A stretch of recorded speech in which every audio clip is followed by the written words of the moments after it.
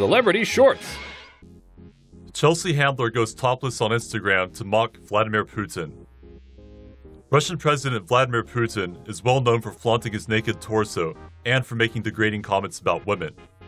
Notably, he described Hillary Clinton as weak earlier this year.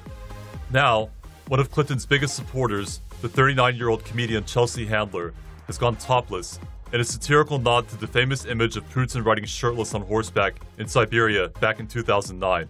Trying to claim that she has a better body than Putin, Handler posted the picture on Instagram on Thursday with the caption reading, "Anything a man can do, a woman has the right to do better."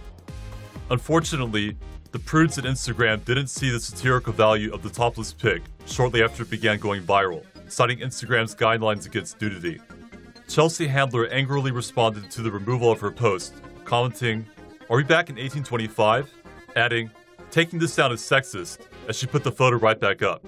Instagram pulled her picture a second time and a third time, all within 1 hour.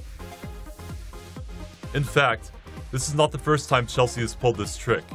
She exposed her left breast in a post on Twitter to promote an interview earlier this month. You have a responsibility to be a role model to young girls and gay and questioning men. And back in 2012, she and her good friend Sandra Bullock completely stripped down for a shower skit in her night talk show, Chelsea Lately. There's also rumors swirling that Chelsea will leave E! For Netflix in 2016. If that's true, she'll probably be able to show all the boobs she wants. Did you miss a teacher sex story? Visit the Nasty or Nice section on tomonews.net.